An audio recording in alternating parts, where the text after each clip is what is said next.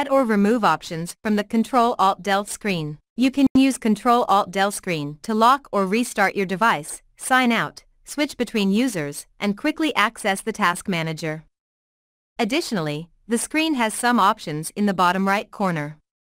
The first three options are for configuring language settings, Wi-Fi settings, and the ease of access settings.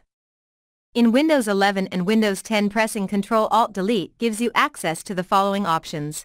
1. Lock. Clicking or tapping on this option locks your Windows PC so that no other users can access your account while you're away.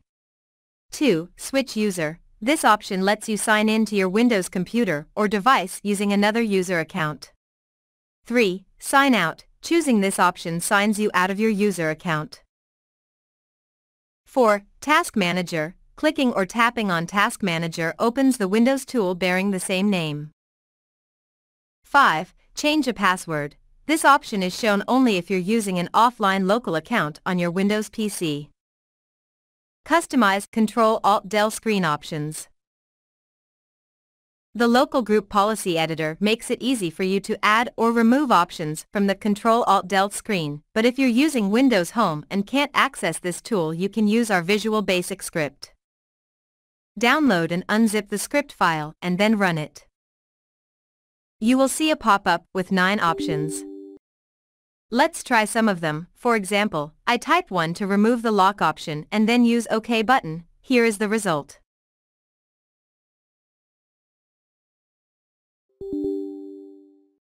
Then want to remove switch user option and type 2.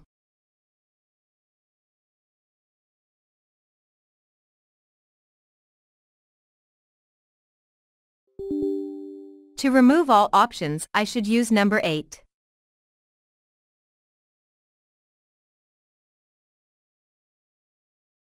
And finally, I write the number 9 in the blank area to bring back all the options.